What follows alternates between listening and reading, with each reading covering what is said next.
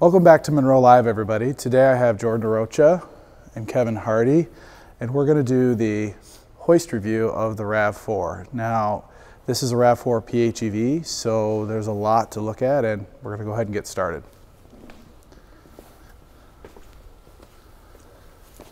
Now, Jordan, why don't you go ahead and kick us off? What do you first notice? Yeah, so just a couple small things. So looking underneath the vehicle at some of the major architecture items, the cradle specifically, you'll notice this painted bracket mounted to the underside of the gearbox. You might think, well, it looks super out of place, and it does in some ways, but what we believe this to be, looking at it, especially relative to where it is on the cradle, is that during an impact event, this bracket is probably helping connect the gearbox to the cradle during the initial portion of the event, so that this whole gearbox doesn't sort of skip right over the cradle and head towards the dash panel. So it's helping the cradle absorb some of that energy coming forward in the vehicle. And then as you sort of follow that energy train backwards, you'll see some of the major skid plates on the underside of the vehicle, namely this one, have sort of this like keyed or slotted feature. So what that's going to do during the impact, more than likely, is allow this plate to shear off or separate from these bolts so that you're not loading up the whole underside of the battery pack. So they're trying to terminate that energy transfer much further forward relative to the pack. And this bracket is enabling that effect. Now, if you remember when we looked at the Kia and the Hyundai, they had a simple K-frame. And what a K-frame is it's only this rear portion of the cradle. Toyota's, their previous D platform, and now the new TNGA, and this is TNGA-K, have a full perimeter cradle. So that pulls the steel all the way up to the front. This is more typical to what we saw in the 2010 to 2015 Toyota platforms, but they are hard mounting this cradle, and in the past they had isolated front cradles. Also, the width has grown to help with the SORB test. I know that we've covered the SORB test multiple times, the small overlap rigid barrier. The width is really critical in starting the absorption right here, and you can see that they have this aluminum bracket right here, and this is actually for pedestrian protection. So if you get hit at low speeds, they want this to be supported so that when it hits your ankle, it actually flips you forward. And I don't know, Jordan, you have some experience there. If you have sharper or pointed objects down here, that could be bad for pedestrian protection. Yeah, that's true, not just in the front of the vehicle, but in the top of the hood as well. So they'll actually produce like a heat map, for lack of a better term, for PedPro, identifying areas on the top surface of the hood that were, quote unquote, like hard points, things that would negatively impact a pedestrian in the event of an impact like that. Yeah. So yeah, that's an enabler for sure. The suspension architecture is we typically see from Toyota, a McPherson strut with a stamped steel lower control arm, clamshell style, serviceable ball joint. So the ball joint assembly can be unbolted from the lower control arm itself, and you can replace just that ball joint later in life. A very tight and compact forged knuckle with only 3 bolts securing the 4 bolts securing the hub to the knuckle. I know we saw 3 on the Kias. Yeah. Toyota's never one to sort of just brush over the details. So to that end, if you look right here, one of the things that we always like to see is when people take note of like really dedicated paint cutting threads. So these points are where the lower control arm is mounting down through the cradle. And likely because it's going through a hole, right? As this subframe goes through paint, there's a high propensity for an enclosed cylinder like that to collect extra paint residue. And so they're making a very concerted effort with a bolt head like that to make sure that as you start to run those fasteners down, you've got a method of sort of clearing those threads before you actually want to engage the threads that will ultimately hold the control arm in place. So good attention to detail there. Before we move any farther backward in the vehicle, I'd be remiss if we didn't at least talk about the the scalloping and the castleization on the body structure, at least you can see here for the lower, front portion of the cooling module. This, if you want to bring the camera down, you kind of bring the attention here. So if you follow across the top here, you'll see that nothing is straight. Essentially, the material is being pushed out everywhere. They have a spot weld, and only where they have spot welds. And Toyota's been known for having pretty small spot welding flanges in general, so just less material, less weight. The castleization that you see here, these relief, help panels nest together, and also moisture and just water in general clear from the body structure to help reduce corrosion in general. But this helps with lightweighting, and a lot of these Pacific OEMs do very high capital investment, small stamped body structures. It's a very prominent feature, and you can kind of see some of the layering exhibited here. You don't get to see it through a lot of the other parts of the body structure, and if we did a complete teardown of this vehicle, you'd be able to see it, but you start to see more use of similar strategies on some of the newer GM platforms and some of the other vehicles on the domestic side here recently. Yeah, Toyota is also very good about reusing components on their high runner vehicles as well as their low runner vehicles. And if you can notice this hump right here on the cradle, so having studied dozens of Toyotas in the past, we've seen a cradle that's utilized where the exhaust will flow underneath, maybe on their high runner V6 or a high runner version of a powertrain option, but this is a low runner and it has the exhaust flowing over the cradle, but you notice this hump still exists because they're reusing that. And that's actually not always the case. Many times a PHEV like this will be much heavier, and they'll have to increase the size or strength of the cradle to match the car, but they think through all their variants.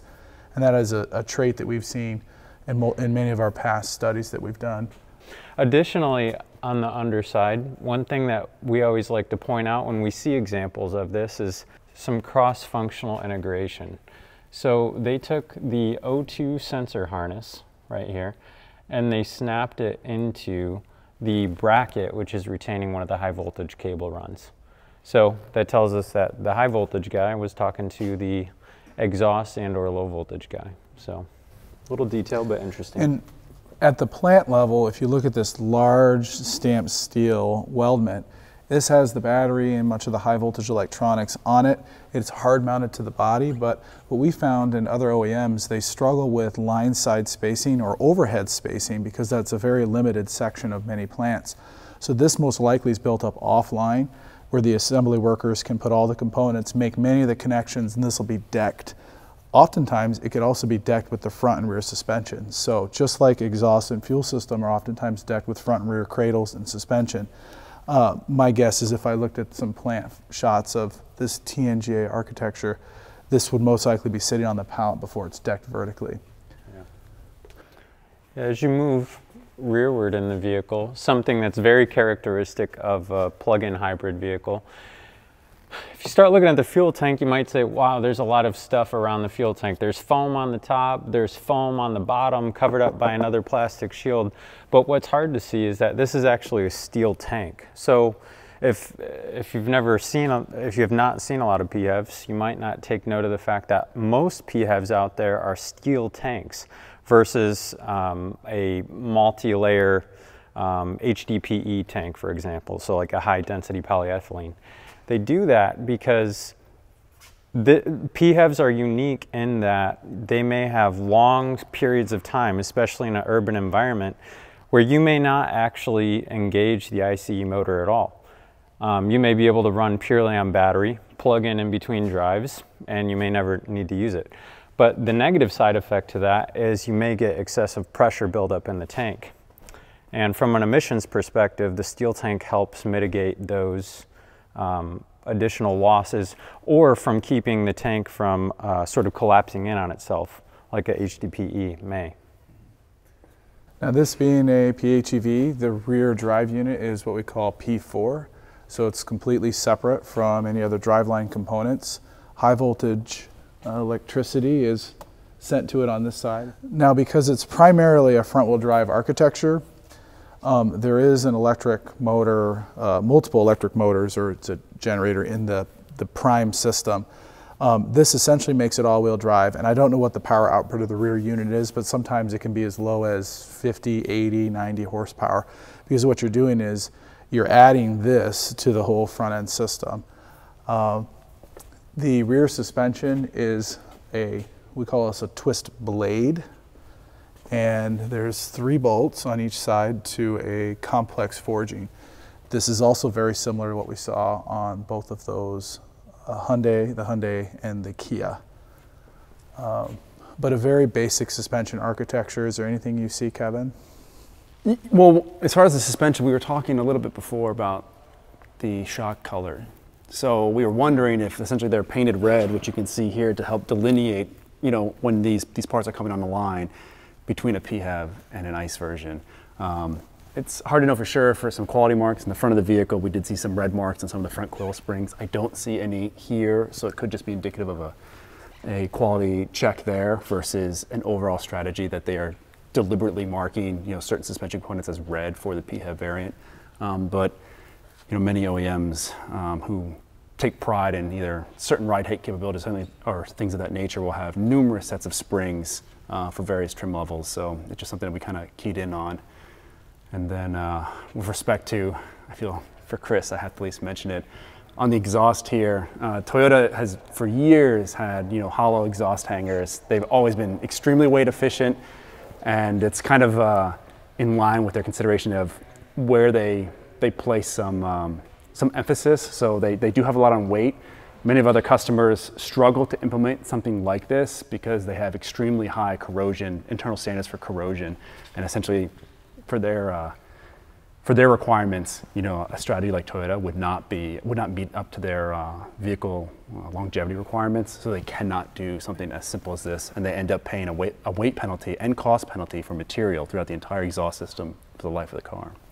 One other thing that caught our eye when looking at the underside of the vehicle, which no OEM is without these types of examples, but this is a ride height sensor. Depending on the suspension type or the vehicle application, ride height sensors will be used for any number of things or applications as an input.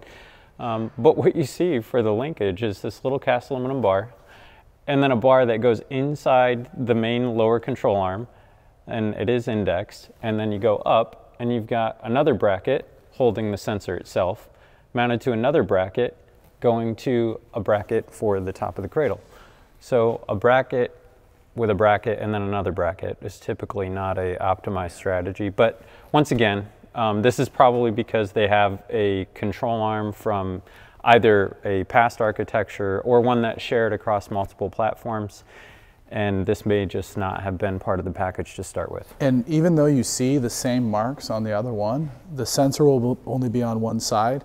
And when you go to the right front, most likely the sensor's on the right front. This is also an input that they can use for whether or not the car is rolling, for stability control.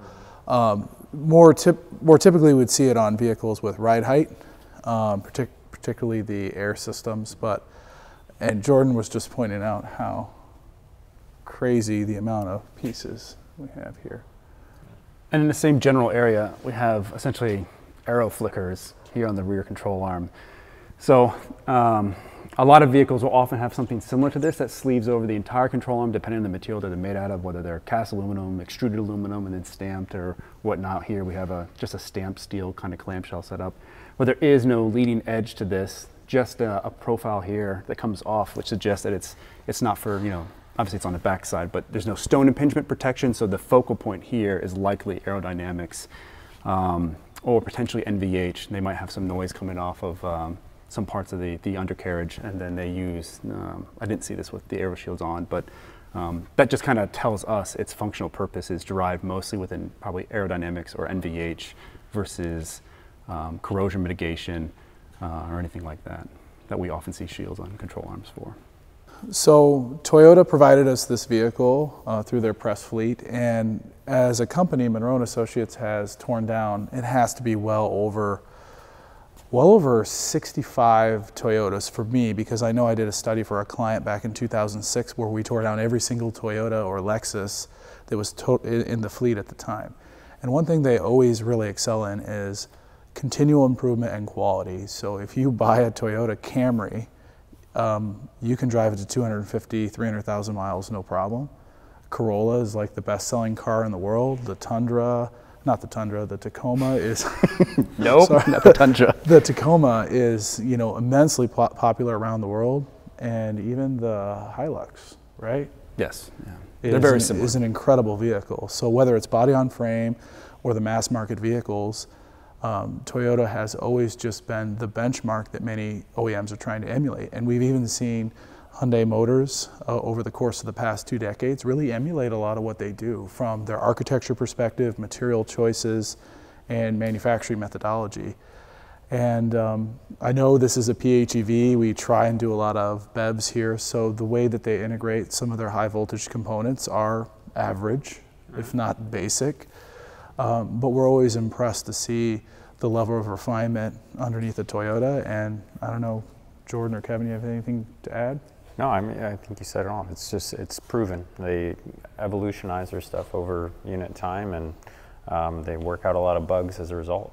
Yeah, I mean, the only thing with regards to Toyotas is, like, especially like with the Tacoma, you're never typically going to see, you know, rapid change or innovation. And a lot of people from a value proposition would, I don't want to say there's not a lot of value in a Toyota vehicle, but when you look at some aspects of what type of content or technology, you know, now obviously there's not a mixed material body structure here. There's very, you know, little aluminum. There's a lot of other OEMs that offer quite a bit of technology and improvement in their vehicles, where here you see essentially like tried and true and proven processes. And they do great process control. There's some other people that, you know, work here that have, you know, done some, that are familiar with essentially how they trend and track with body buildup and things of that nature. And they can attest to the quality that goes into the constant monitoring of how they build things up. But it's an interesting value proposition, specifically for some other vehicles when it's with their competitive segments. You may not get the bleeding edge of anything, and you very rarely will see it in some of these vehicles. You'll typically find new processes that they're trying out on some of the Lexuses, and then you'll see it, you know, 2 or 3 years later on on the Toyota line. So a couple updates on the channel. Sandy is back tomorrow, so I've been bringing in different people to take a look at this. So Sandy will take a look at this before it heads out. The Model S Plaid is coming. I know I updated it in the last video. I'm just saving us a little bit of time because I see it in the questions all the time, people asking when the Plaid is coming. It's just been delayed because we ordered it through Tesla. And also there is a fundraiser that we're supporting, the American Breast Cancer Society. There is an auction for a tour of Munro Associates and lunch with Sandy Munro. That is currently a live auction. We'll put the link in the description. Look for it there if you want to help out a good cause and bid for that. Other than that, thanks for tuning in. We appreciate it. Bye.